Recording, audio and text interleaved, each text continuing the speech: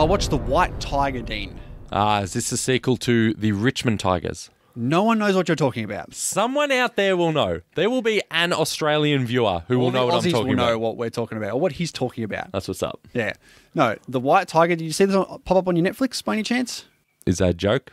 You know how long, it's funny you say that. I have not even looked at Netflix Wow. for like a month, a good 4 weeks, right? Last night, I thought, you know what? It's been a while. I've given it a chance to refresh its content. Spent 5 minutes looking and went back to watching YouTube clips of Mario.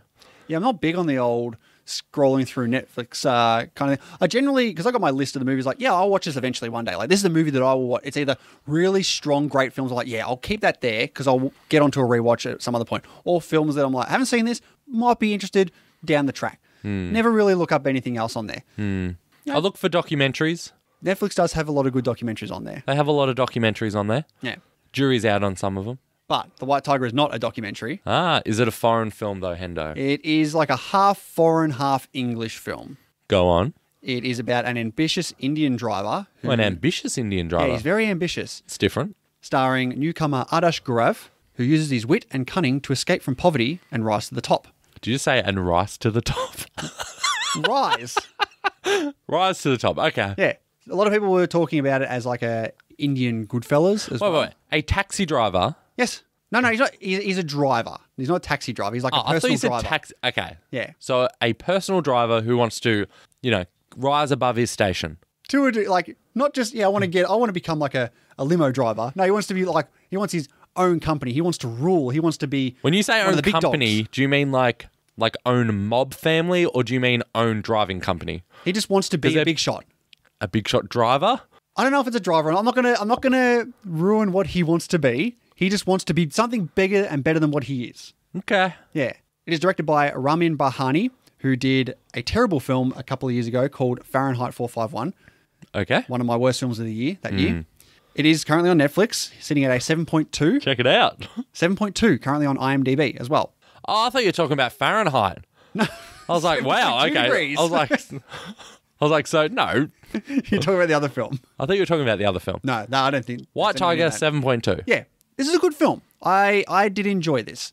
Go on. So the newcomer, Adarsh Gourav, is basically in every single scene in this movie. Nice. He carries this entire film. Is it like Taxi Driver?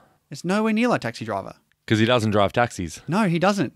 He's a personalised driver for a Personalised? for a very rich man, and he wants to sort of ingratiate himself into that company, and he uses tricks and swindles people to get what he wants, basically. How is this half foreign, half English? Because there's a lot of times where they're speaking English, and then there's times where, say, he will go back to his native town and they're speaking Indian. Okay. Yeah. It is an interesting way of looking at the class structure as well, especially in India, obviously, because you've got the very... Not obviously. Well, it's an Indian film and he lives in India. Yeah, but I don't know about the class structure in India. So he comes from a very poor slum town and he moves into the city where you've got the rich people who don't really think highly of the poor people. They don't treat them right. So it's good to see this man who's come from the poor starting to get his meteorical rise into the rich. I think the cinematography in this film is very, very good. Very luscious locales of India out there. From the slums to the nice green fields out there. To the millionaires. To the millionaires, of course. To the, the big high-rise buildings that are out there in India.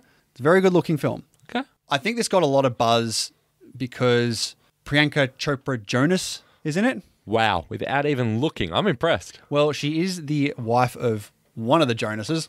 Don't know which one. But my wife and kids love the Jonases. They always talk about this Priyanka Chopra, and she's in it. So she was the big selling point. Like, she's gone out there and promoted the film to everyone. So my wife's like, yeah, let's watch The White Tiger. And I'm like, okay. And she's okay in it. She's not the central character, but I guess she used her fame to promote this film a lot more than what it probably would have got if she wasn't in it. Okay. I did mention that some people were comparing it to like a Goodfellas type. You did. I would say That intrigued me. I would say it's more of a City of God little vibe there. That's the vibe I was getting as I was going. That's into it. great. Yes, obviously not as good as City of God, but you get that feel for it. Like there's a lot of quick editing cuts. City of God is often referred to as, the Goodfellas of, is it Brazil? Yeah, Brazil. Yeah. So you're saying, listen, it's not really Goodfellas. It's more That's like one step away from it. Yeah, okay. You got City of God is Goodfellas. White Tiger is City of God. I mean, that's very high praise. I would recommend it. Are we throwing out a banger today, Hendo? No, we're not throwing any bangers out. Nowhere near it, all right? Well. This film has problems, okay? All right, go on. The big problem I have with this film is the structure of it and the way it is told, okay? It basically reveals at the start of the film where he ends up. And he's like, this is my story. And it's like, oh, no. Like a American Beauty, Carlito's Way, those bad films. Except in like American Beauty, I just got what you said. Yeah. Except in American Beauty, you don't know where he ends up. You just hear him talking. I mean, he starts by saying he's dead. So, yeah, you have some idea where he ends up. He could be lying. It is Kevin Spacey. Oh, this is true. Yes. No, you actually see what this guy is doing and where he is in his life when he talks about where he started from. And this film would have been a lot more intriguing if I did not know where he ended up. Okay. Yeah. Does it start with him sitting on a throne surrounded by white tigers and he's like, let me tell... Oh, I won't do an accent. Let me tell you how I got here. No. Oh, okay. The way he's talking, doing voiceover, he's actually writing a letter to the Chinese president, which ultimately goes nowhere. Like, there was no point to doing that. Okay. Is there any tigers in this film? No. Which, I know, big disappointment. I know. It's because he is referred to as the white tiger. It's not about white tigers. It's the way he is so aggressive in his tactics to get where he wants to that he eventually gets referred to as the white tiger. But also, since the way this story is told and its structure, and we know where he ends up, this film goes for over 2 hours. There's a lot of filler in the middle of this film. Like, it starts off really strong, like the beginning of his story and his small rise to where he is. But then it really Does it start out with, you said voiceover, yeah? Like, yeah. All my life I wanted to be a driver. No. Dun, dun, dun, dun, dun. No.